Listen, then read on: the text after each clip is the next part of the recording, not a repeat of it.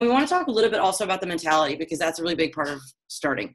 It's a moment where a lot of people tell us, I get so nervous before the gun goes off, you know, or I get so nervous and I feel my heart pounding in that last minute for the start. And like, we've totally been there. If you didn't ever feel nervous, that probably means you don't care about sailing. And so being a little nervous is okay. But the fear of being over, or the fear of screwing up, can really have a more detrimental effect on your race than an occasional OCS. And so I just want to talk a little bit about a few ways to like manage that, that sort of anxiety. First of all, knowing your fleet and how frequent the OCSs are actually, you know, given is a helpful way to reassure yourself that like the fleet that is or is not pushing the line a lot. And so that can just help give you a little bit more confidence and help remind you that when you think people are over, they most of the time are not. We like to know who are the repeat offenders and what condition do they do it in, you know, so we can tell you which teams when it's windy are over frequently, or which teams when it's light are over frequently.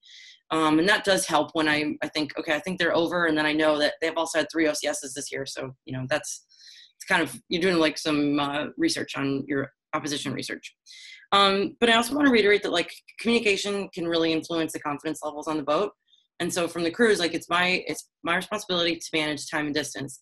If I say something like, Steph, I don't know where the line is, don't be over, you know, that just totally puts her on her back foot. You know, that is like not a way to help anyone accomplish anything. That just makes her feel like all she can do is screw up. But if I say, can't see my line sights, we're going off bows, you know, that's a really I'm communicating the same thing. I'm saying, I don't know where the line is, you know, but it's in a way that's forward thinking, it's proactive, and it's saying, we're going to go off the bows and we're all either all going to be over together or we're all going to be okay together, but we'll have a good start.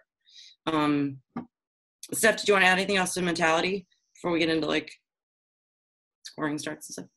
Yeah, I think, you know, another part of the mentality, and I think it's really important for skippers, is just to really, really be aggressive and just like really own it. And I think I said that in our last chat about owning your game plan, and you have to own your start too, and really aim to take control. And it's almost like, you know, when that 1 minute gun goes, it's like it's all on from there, and you really just you put all of your energy into making the best start that you can. And yeah, I think a lot of it just comes from being aggressive and having good boat handling and trusting your boat handling and all your training up until that point.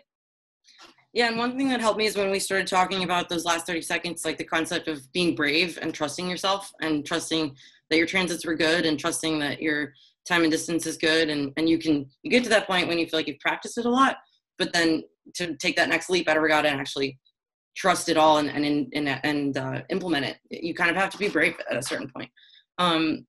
The other thing I wanted to point out is that if you are gun shy at the start and you tend to start in second or third row starts, you're always going to be questioning your boat speed and your tactics. It's so easy to finish a race that went badly because you had a bad start and say, well, I was slow, but were you really slow, or did you have bad lanes, you know, because you had a bad start?